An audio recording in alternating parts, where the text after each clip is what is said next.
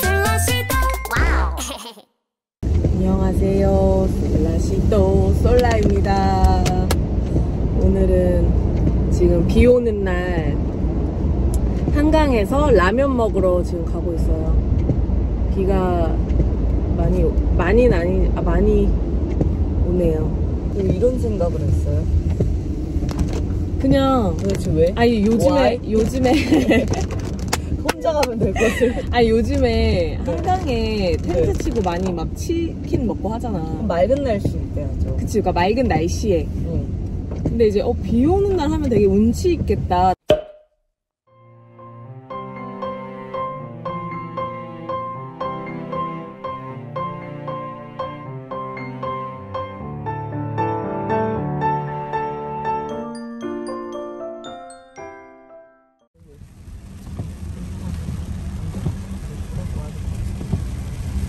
자, 오비 입으세요.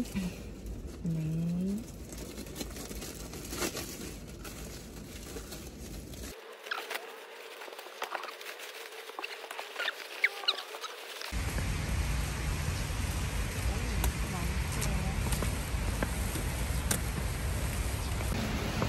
저기 있다. 저기 있어. 저 보이지? 허용구역. 뭐? 오모리.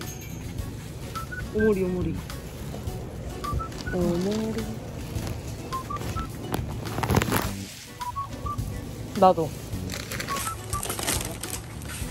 거기 당기니까요. 되었습니다. 카드를 챙겨주세요. 감사합니다. 텐트를 친 다음에 라면을 만들려고 합니다. 여기 가나 저기 가나? 여기? 네. 딱 여기. 야, 여기가 제일 비가 안 온다. 여기야. 여기 좋대. 여기. 설치 시작.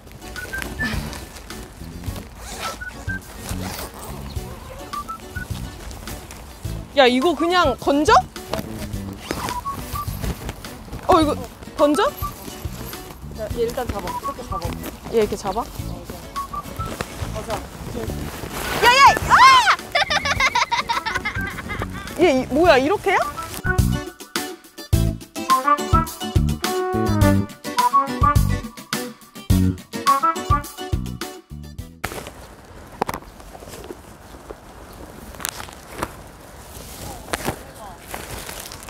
아이씨, 깜짝이야.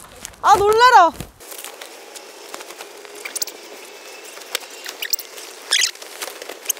이제 라면을 갖고 오자. 어때? 우와. 아이씨.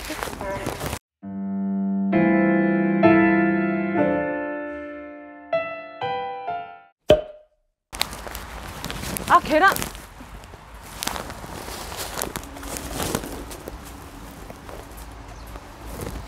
이거를 여기다 놓는 거지?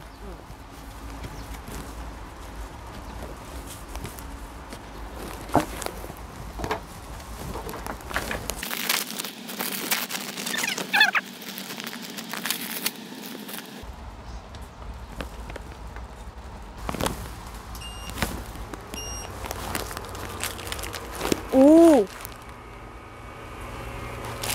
와, 신기하다. 근데 나는 이 용기가 종인데 끌어지는 게 신기한데? 다른 재질이겠지? 야, 우리 젓가락 받았나? 아까 이 안에 있었어. 아, 있었어?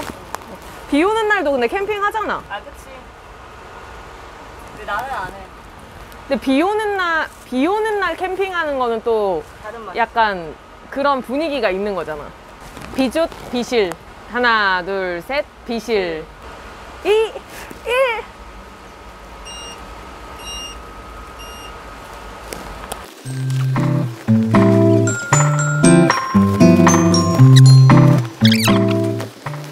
아, 먹읍시다.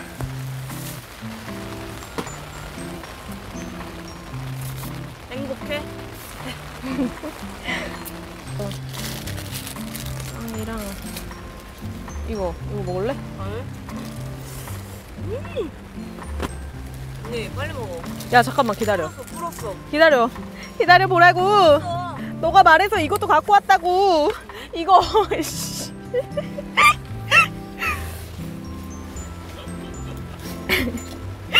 아, 한강에서 라면 먹기 성공! 이 축축한 느낌이 너무 무인도 때가 생각나네. 아, 무인도 스멜.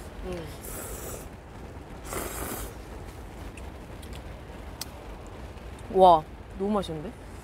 이 텐트 언니 집에 가져가라. 왜? 가서 언니가 좀 닦아. 말리고. 가져 그냥. 말려서 좀 줄래? 아니 그냥 가져. 말리면 언니 가져. 헐, 진짜? 어.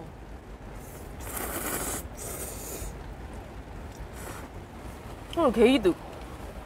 가져. 잘 말려야 돼. 진짜 나 가져? 잘 말려야 된다. 이거 물 냄새 날 수도 있으니까.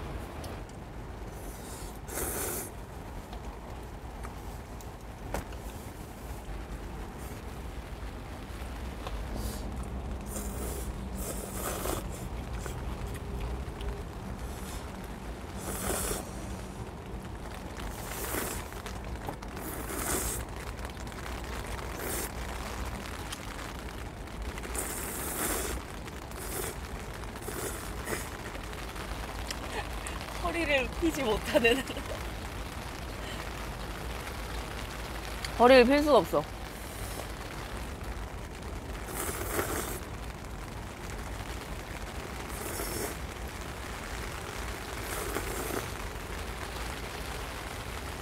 아, 와. 새로운 경험이다. 태어나서 이런 경험을 언제 해보겠어. 맞아. 그치? 비 오는 날. 내 덕분에 합니다.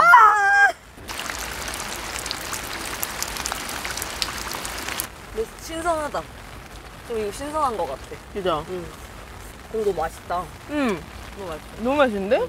그래서 얼마나 더 있을 예정이신가? 에, 먹었으니까 가자. 그래. 이거 한번 먹어볼래? 아니? 아이씨.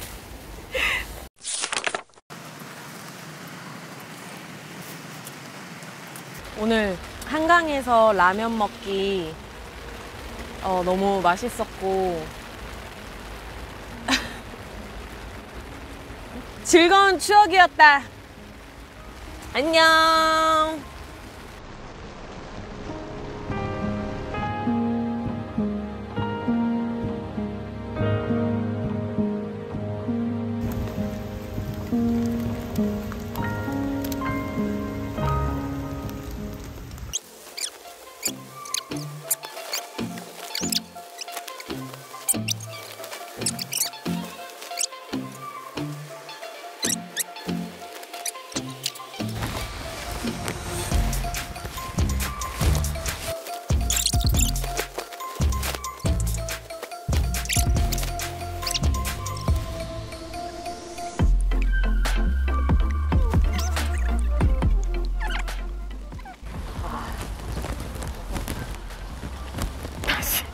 비가 지금 멈췄어 그래도.